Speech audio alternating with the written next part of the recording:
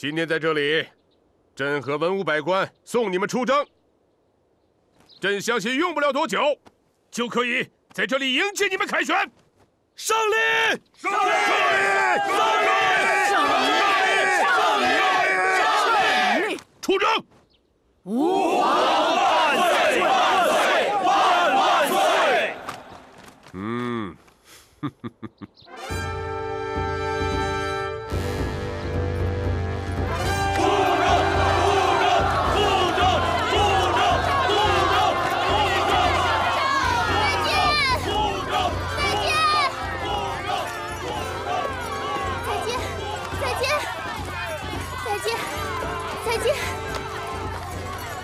就怕军不正，老百姓也怕官坛早。咱当兵的都不怕，就怕见不着我的美娇娘。我要拉你的手，拉手手，转袖袖，你看着我的背影走。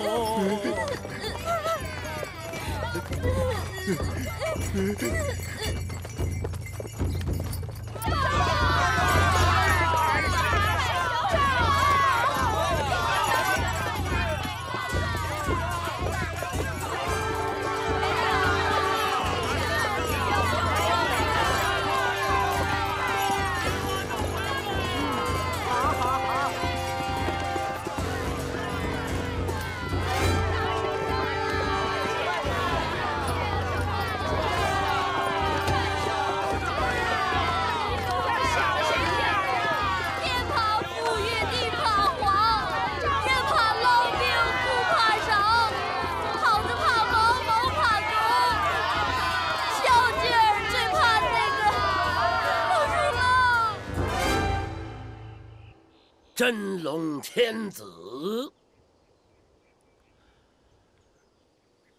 老天爷呀，你就不能管管他吗？啊，好好的一对小夫妻呀，你就不能让他好好过日子吗？啊，你把我女婿发到边关狱了，你把他媳妇儿锁在宫中，你知道他是谁呀？那是我闺女，那是我老母语的闺女，不就是因为她没有给你跪吗？你害得我虎踞空穴，你害得老太君每天以泪洗面呢。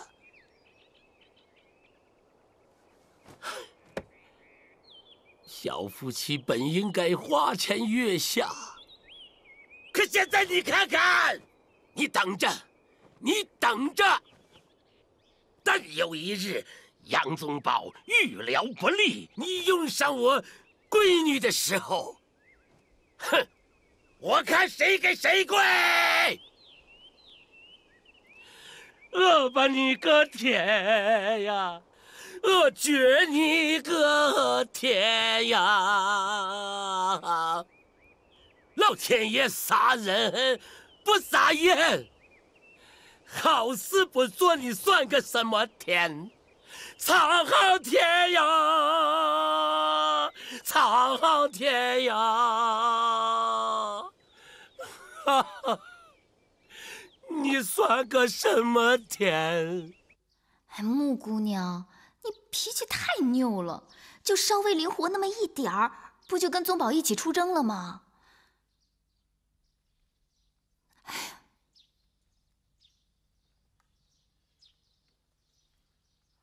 不出征才好呢。那你不担心宗保？担心他干什么呀？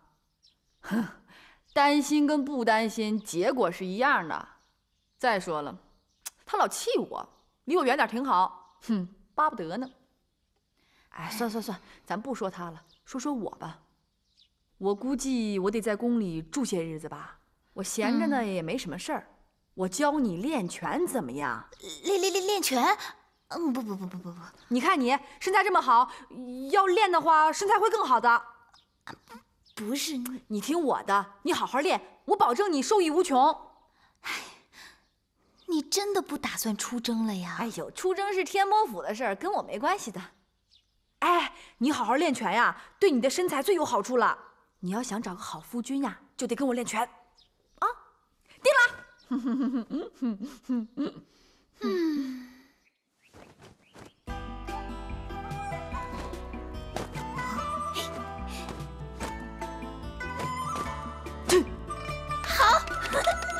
哎呀，这练拳脚呀并不难，这难的是在练功。你呢，不为打人，只要把动作练花哨就行。那能有效果吗？这效果呀，对哪儿都有用。哎呀，杨家人都走了，这穆桂英还这么沉得住气啊？不温不火的，朕还以为他会找皇儿和你替他说情呢。求人不是他的性格，可是臣也觉得有点不解他这么沉得住气。哦，穆桂英最近干什么呢？臣让人打听过了啊，他天天教公主练功。啊？教公主练功？对，没什么好事儿吧？这次带他搞什么锦绣山河，就知道他一肚子鬼主意。圣上费那么大心思猜测，不如放他一马。等他预疗归来，再治罪于他。是啊，朕也在想，当初治他也是出于无奈啊。可是说心里话，人家杨家现在冲锋陷阵，也是为了我们赵家。咱们扣着穆桂英，朕也是于心不忍呐。但是穆桂英实在做得太过分了，朕不治她不行啊。既然朕已经昭告朝廷，没有回转的余地，只能让她低头。出事！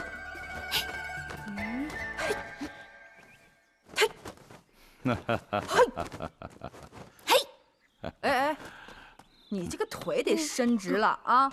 这个马步再下去点啊！哈哈，不错，有点样了啊！皇伯，看看练得怎么样？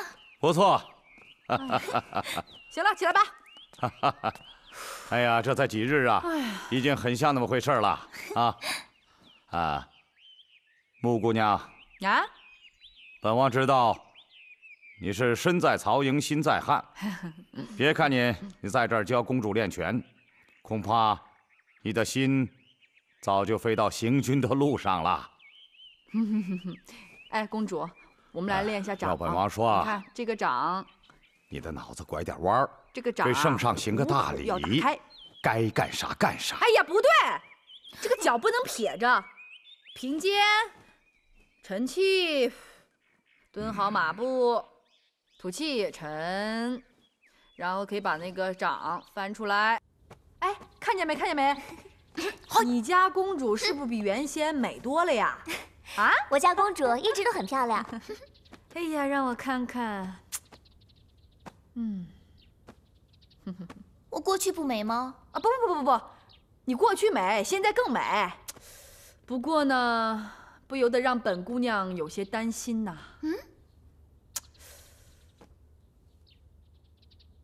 你说你吧，这贵为公主，这长得吧又赛天仙，这天底下有几个男人能配得上你啊？这穆姑娘什么时候也学会恭维人了？那我现在是不管怎么说，也算是朝廷命官了。溜须拍马的事儿啊，也得会点儿。公主今天高兴，这晚饭怎么犒劳本姑娘啊？我已准备好了熊掌、燕窝、人参汤。这些啊我都吃腻了。要是能给我来点什么玉米饼、烤地瓜、糊贴子、锅塌子、胡辣汤、酸辣汤、疙瘩汤。要是能来根我们穆柯寨的甜心葱，那就完美至极了。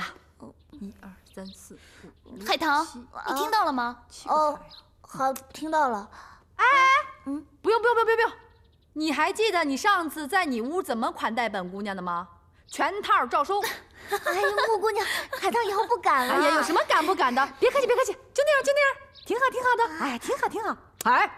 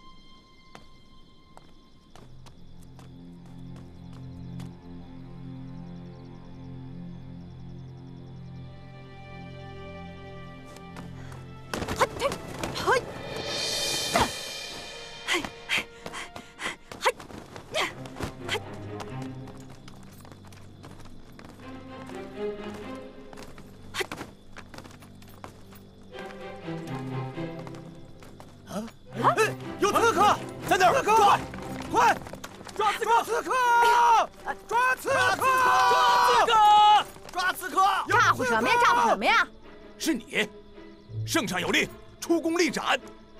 哎，你们那个圣上是不是让你们早早在这儿等着本姑娘啦？哎呦，真是难为你们圣上了哈，真是用心良苦啊！你说他就为了这一跪，动用这么多兵力呀？哎，你们是不是为了在这儿守我，一晚上都没睡觉吧？心里头特气得慌吧？你既然知道，就别往国外跑了。谁说我要出宫了？我这不在宫里头呢吗？那你快点下来。你回去告诉你们圣上，他要是想看飞檐走壁的话，本姑娘可以表演表演给他看。你，诶诶诶诶诶诶，诶诶诶诶诶，咋样？公主，公主，怎么回事？听公公说，穆姑娘在墙头散步呢。散步？快给我更衣！你再不下来，别怪本将军不客气了。哎，行了，收起那笨动作吧，恐怕你那枪还没掷出呢，小命就没了。住手！啊？公主，你知不知道这是杨宗保杨将军的夫人？知道。既然知道，为何无礼？我只是吓唬吓唬他。你胆子也太大了，下去。是。穆姑娘，你快下来吧。没事，我在这儿练轻功呢，你别担心啊。回去睡吧啊。哎，你父皇要是喜欢看我飞檐走壁的话，你让他一块儿过来看啊。你可别折腾了，快下来，要不然皇宫又要草木皆兵了。是你父皇要草木皆兵的。嘿，桂英啊，你昨天晚上把整个皇宫搅得鸡犬不宁的，你到底想干什么呀？你把皇上惹生气了就麻烦了。行了，你坐吧。是。你说，你想跟宗保出征，有那么难吗？给皇上磕个头不就完了吗？用得着这飞檐走壁的吗？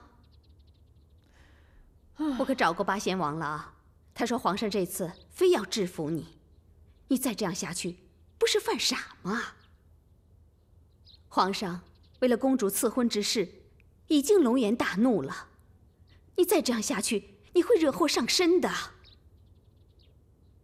你看我干什么？你打算什么时候给皇上磕头？就这2天吧。什么叫就这2天？明天早上上朝就给皇上磕头去。那恐怕不行，这2天呢，我正给公主教功夫呢。这要是半途而废的话，那前几天不等于白教了吗？娘知道你在耍花招。娘，我真的没有耍花招，我就是想好好的教公主，然后让公主啊到他爹那儿去求求情。娘，您别担心了，只要儿媳出了宫，我日夜兼程的，没几天我就追上宗保跟元帅了。啊，好。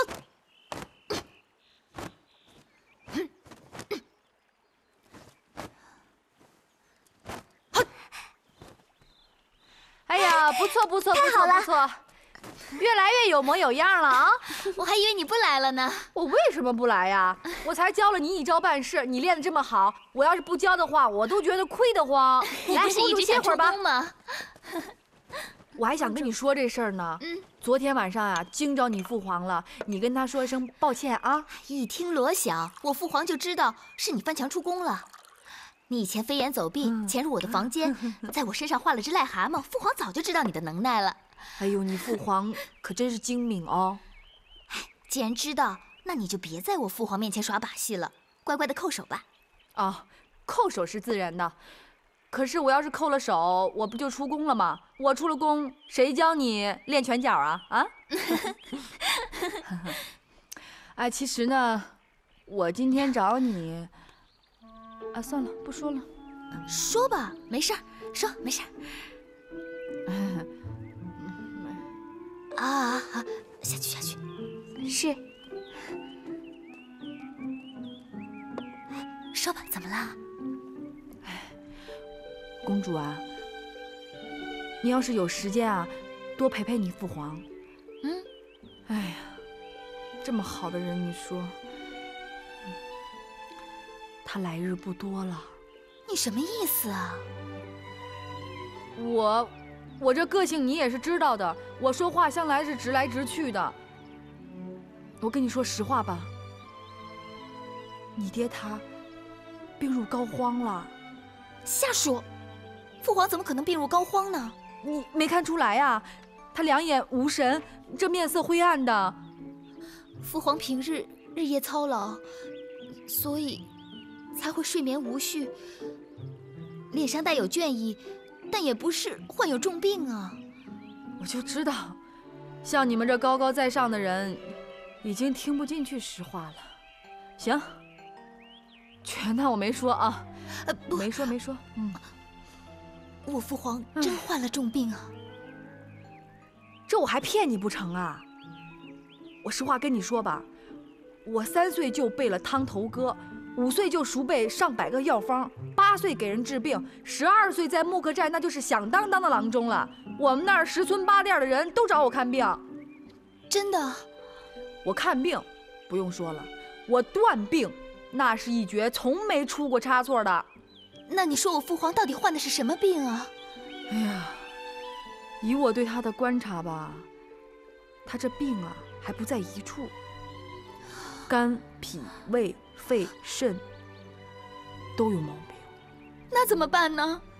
你先别着急啊，如果及时治疗的话，他还有救；如果还不治，再这么拖延下去的话，恐怕，哎呀。那你赶快跟我父皇说去，快！我不去，我这是说实话的人，我要是跟他说了的话，他还不得把我脑袋给拿走了呀？不会，父皇有我在，他不会乱发脾气的。我还是不去的好。我不去。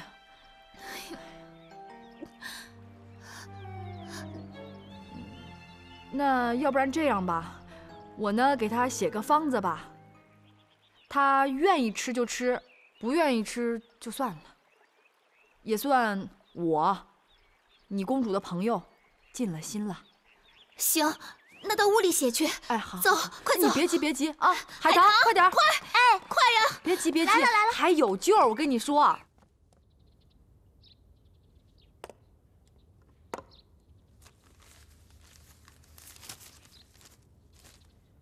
哎呀。这方子最后2味药，恐怕你们这里难找。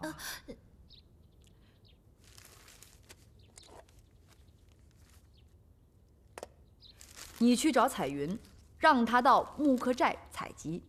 哎，这药什么时候能采来啊？快马加鞭，午后便到。快去啊！是。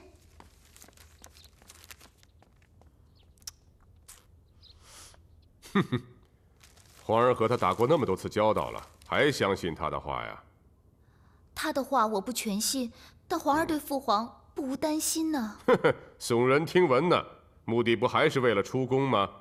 父皇，不管你对穆桂英有何成见，皇儿都认为父皇你应该找个御医好好瞧瞧。当然，若穆姑娘的药方真的合理，也不妨试一试啊。好吧。皇儿去请御医。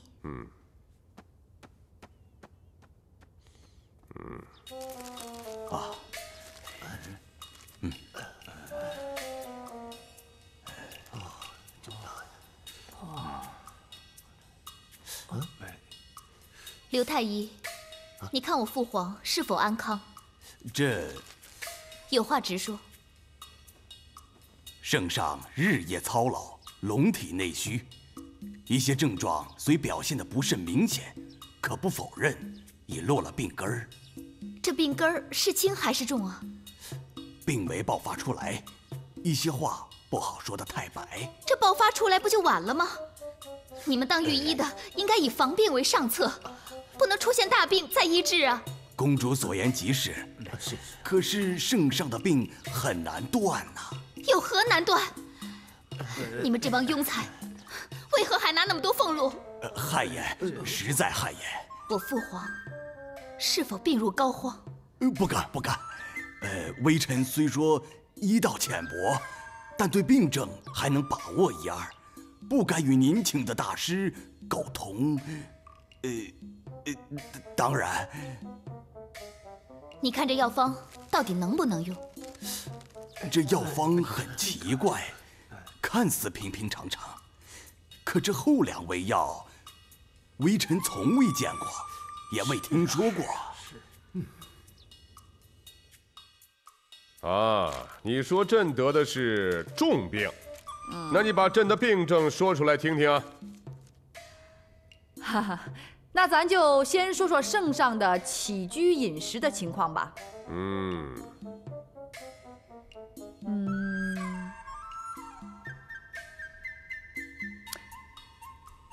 圣上是不是见到荤的和油腻的东西就恶心呢？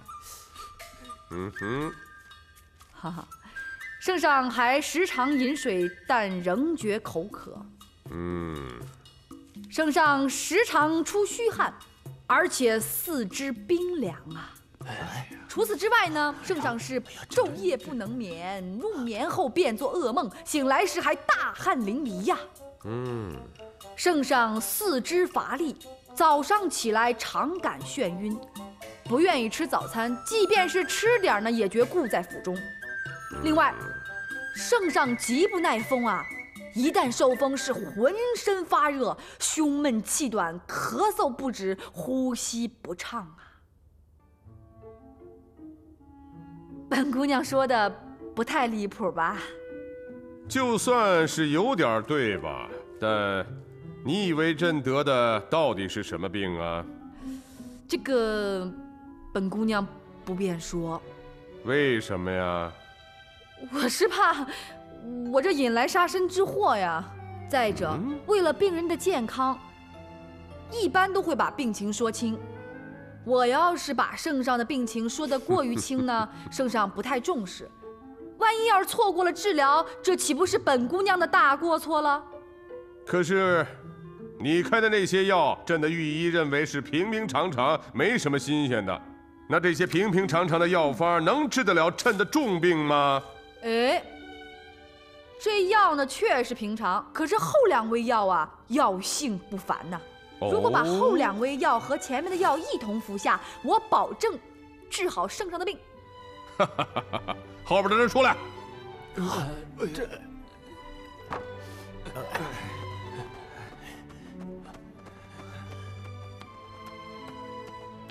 这几位都是朕的御医，你出去跟他们商量商量，再决定给朕开药方啊！走吧。遵命，遵命。遵命。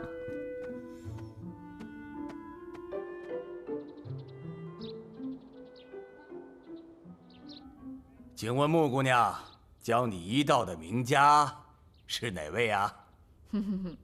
穆柯寨鼎鼎大名的名医，我舅舅。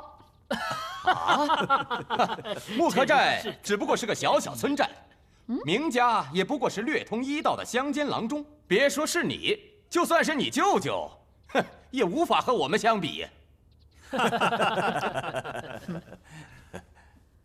此言差矣。我舅舅一天给几十人看病，可据我所知，你们3天恐怕都碰不上一个病人吧？也许过去你们是名医，可是你们应该知道，这行医跟唱戏练拳呢，都是一样的道理，不练则生疏退化了。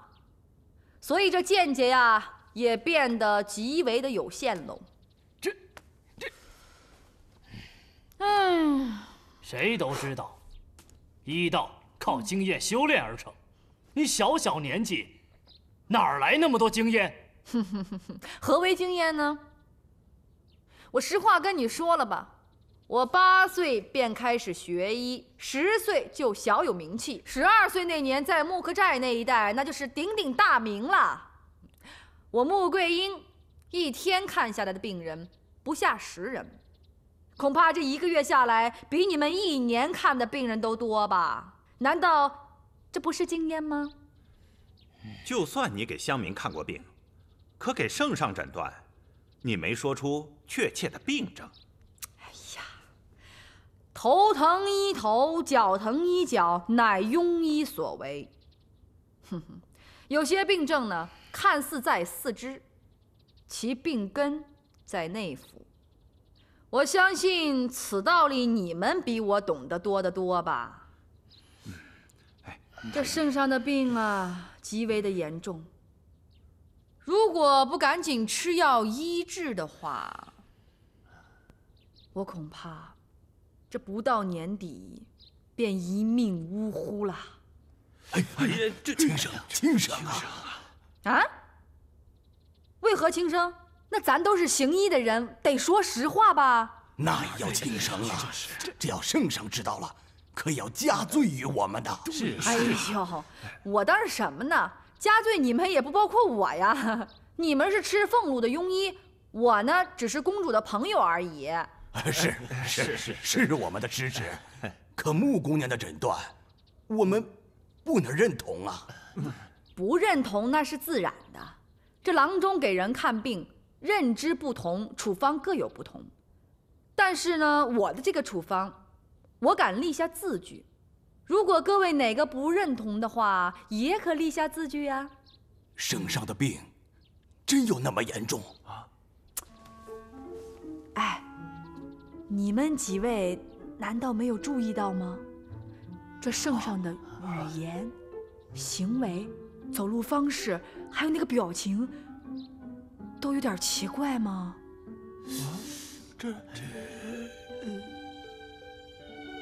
哎呀，这要是耽误了医治啊，恐怕你们不是脑袋不保的问题了，那搞不好得满门抄斩呐！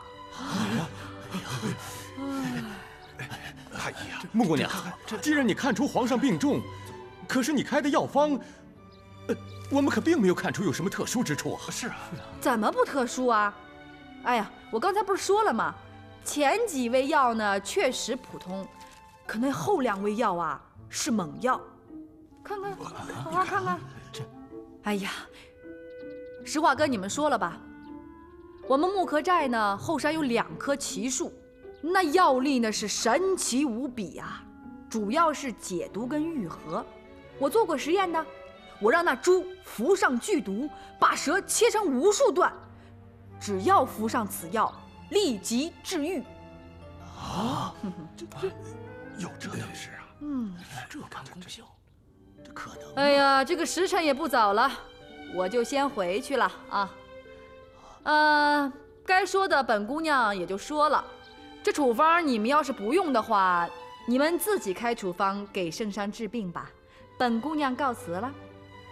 穆姑娘，等一等，穆姑娘，你开的药方是一剂良方，可是我们还要问你一句，这药副作用？对，是药3分毒，那当然有副作用了。不过我穆桂英敢打保票，我给圣上开的这个处方，绝无大的副作用。这个好啊！是啊，好。圣上，刚才我们和穆姑娘讨论了医道，分析了圣上的病症。从病症上看，穆姑娘的见解非常准确。穆姑娘不但辨证准确，而且药方开得极合理。嘿，你们也都是些行医多年医道深厚的御医，怎么居然还没有他的医道深厚啊？圣上，年龄对医道确实管用，可是天赋比经验更重要。穆姑娘虽然年轻，但诊病和用药都高出我们一筹。圣上，我们虽然常年为您看病，可是您细微的身体变化，我们感觉已不是很敏感。穆姑娘初次给圣上诊病，感觉明显。圣上，穆姑娘开的药方也很有特点，不但平息了肝火，疏通了肠道、脾胃，而且还有镇定安神、通血化瘀的功效。我们都认为穆姑娘的药方是一剂良药。穆桂英，哎，你怎么想起来主动给朕看病啊？现在是边关吃紧，只有圣上才能让百姓安康。我是为了百姓着想，才主动给您看病的。除此之外，七公主乃我朋友，她的父皇生了病，我岂有袖手旁观之理呀？那就煎药吧。遵命。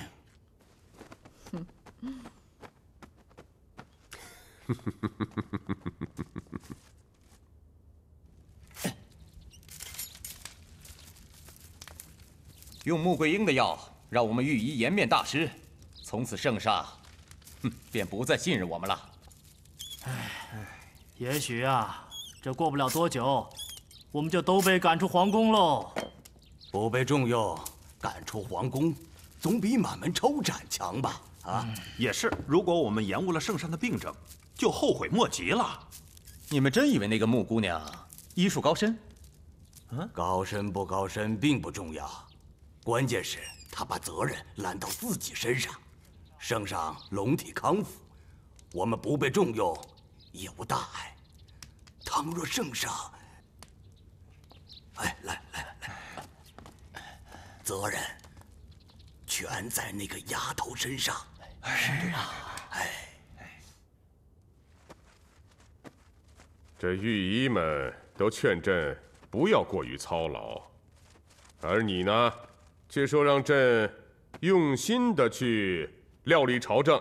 嘿，朕糊涂了，不知道你们谁是真的为朕好啊？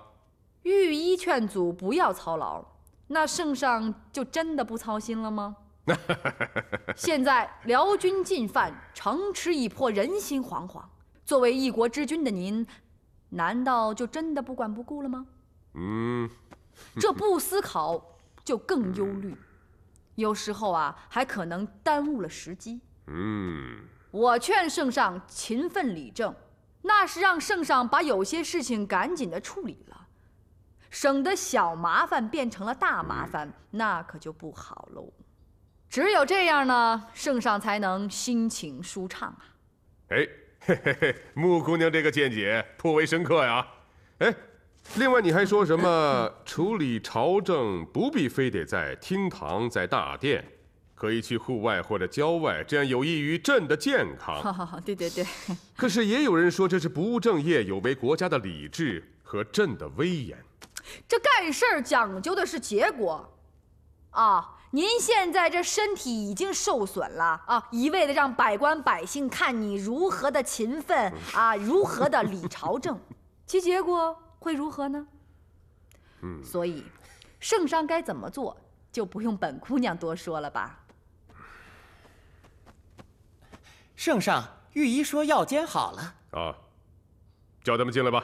是。进来吧。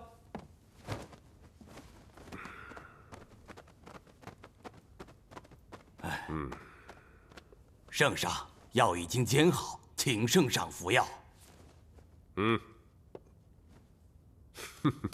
停。圣上，请稍后。此药呢，非同别的药，不能这么饮用。那怎么服啊？糖果已准备好。我不是这个意思，我是说服药的方法。此药呢，需在腹中缓缓流动才能发挥药力。如果快速服下，那药力可就大大减退了。是趴着服还是躺着服啊？都不是，得这样服。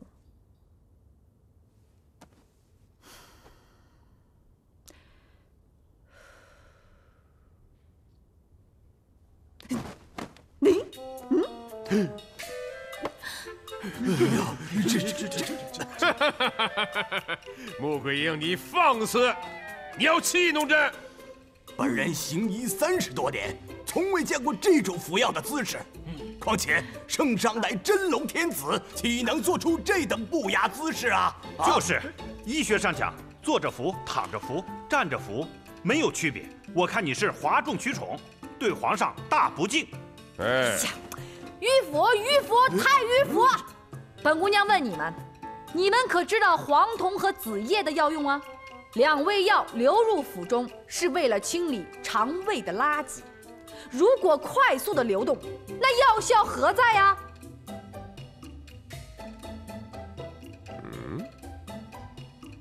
我就不明白了哈。我给圣上诊病，你们认可了啊？这开的药方你们也认同了啊？为何偏偏要在这服药姿势上为难本姑娘啊？难道服药真需这样啊？圣上可知道华佗？三国时代的名医啊。那他独创的五禽戏，圣上必定知晓。哼，虎鹿熊猿鹤嘛。对，就是学他们的姿势。这5种动物分别代表金木水火土这5行，又分别对应于心肝脾肺肾这5脏。通过练习呢，可以强体健身、通血祛病。华佗呢，他老人家就天天练习，到了老年的时候，那是行动方便，鹤发童颜，精神矍铄啊！包括他的弟子古朴还有樊阿，也随同练习，终身无病，活过100岁呀。本姑娘就不明白了，既然圣上对华佗是如此了解，为何对他创造的五禽戏却如此疑虑呢？这个嘛，五禽戏对强身健体有作用，可是圣上做不太雅观。胡扯啊！就为了这姿势，耽误了圣上的治疗不可。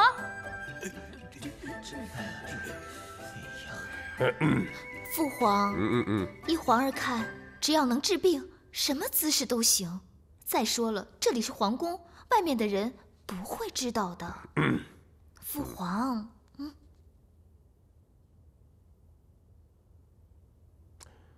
那你就教教朕如何服药啊？是。那，这个地方呢？哎，圣上，请随我来。这，哎呀，怎么办呢？走，走。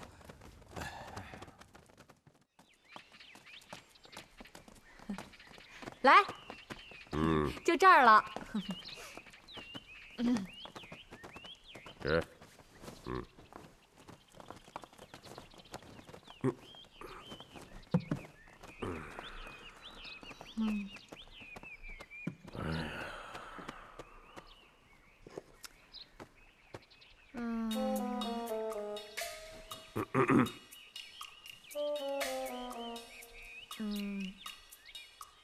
哎，就你了，来，先做个狗熊爬行的动作。什么？让你爬你就爬去。奴才这就爬。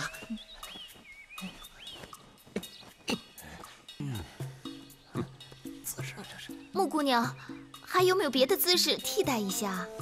哎呦，这个别的姿势呢也行，不过这药力要大减了。就下去。是。站着。走。你们这些无能的鼠辈，真的就让朕像狗熊一样在这儿满地爬吗？